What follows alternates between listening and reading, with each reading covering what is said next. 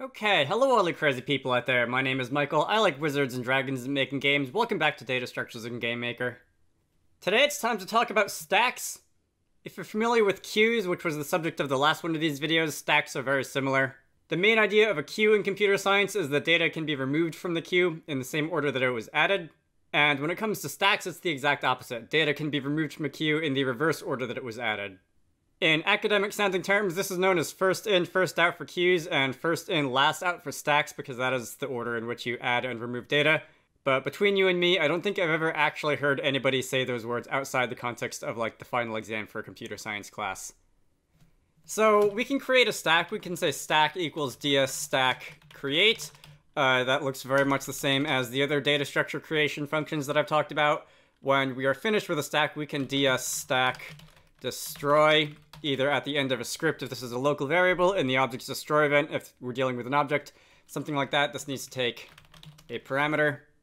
When it comes to adding and removing data from a stack, just like queues, stacks have their own set of vocabulary words. When you add something to a stack, it is known as pushing something onto the stack.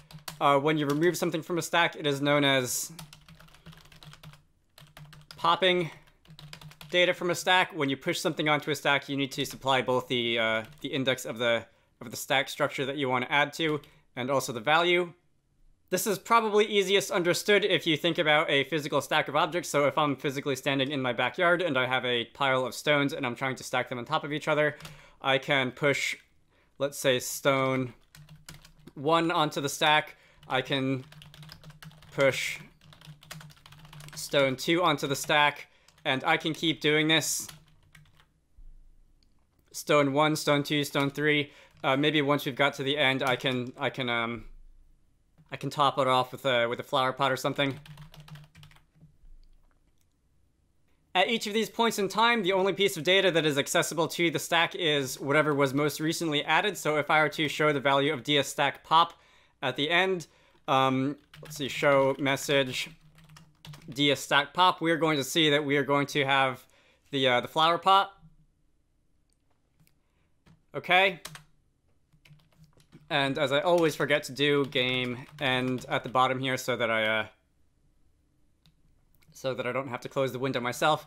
If I were to do this repeatedly, if I were to pop 3 items from the stack and show what they are to the user in a message box, we would see that we have the flower pot first, then stone 3, stone 2, and then if I were to do it again, we would have stone 1. So data can be popped off of a stack in reverse order that it was added. If you want to just see what's at the top of a stack, if you want to see what's currently at the top of the stack without actually removing it, you can say ds stack top, like so. And this is just going to show us the value of whatever's on the top of the stack without removing it. So if I were to do this multiple times, we would see that we are going to see that the top of the stack contains the flower pot, but it's not going to be removed. And like a lot of the other data structures in GameMaker, there's a couple of helpful functions. There is ds stack size for if you want to see how many items are on the stack. For example, if I were to show a message ds stack size without removing anything, we would see that this has a value of 4 because there are 4 items in the stack.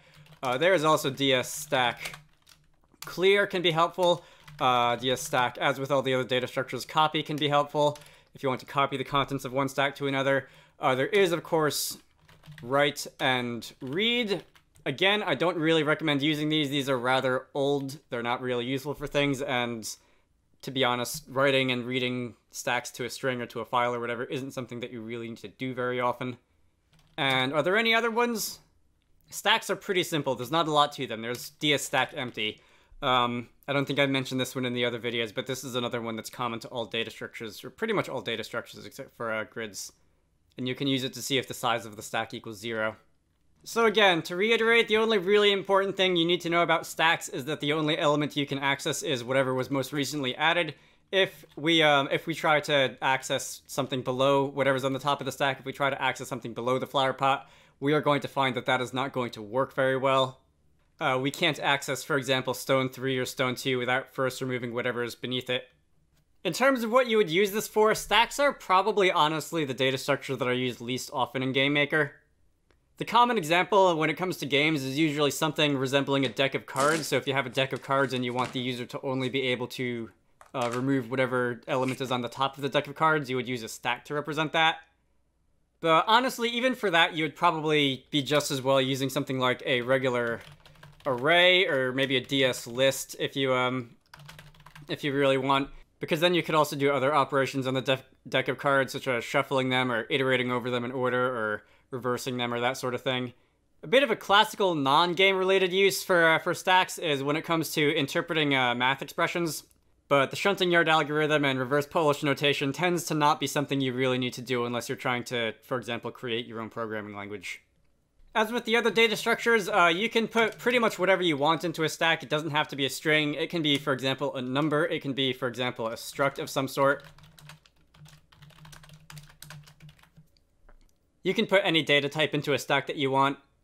But I'm going to stop here. This has been another rather short video. Stacks are pretty simple. There's not too much to say about them. I try to post about 2 game dev videos a week, one of these and one Let's Make a Tower Defense game. This week might see 3 game dev videos because both this and the Q's video is rather short, and if I can get those both finished on time, I'll just post them both. I have a Patreon, so if you want to contribute toward these videos being made, there will be links to that in all the usual places. You could see your name in the credits, hear yourself shouted out at the end, see a preview of my future plans, all that fun stuff.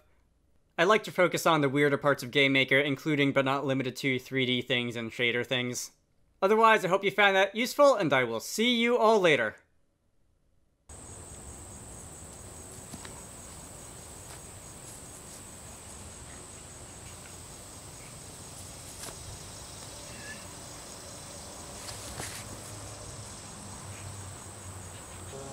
Special thanks to Connor, Edward Holt, Emily Koyo, Halo Factory, Posho, Sindra Larson, Tusk, and Zenith for supporting these videos. If you want to see your name in the credits or hear yourself shouted out at the end, head on over to the Patreon page down in the video description to join the fun.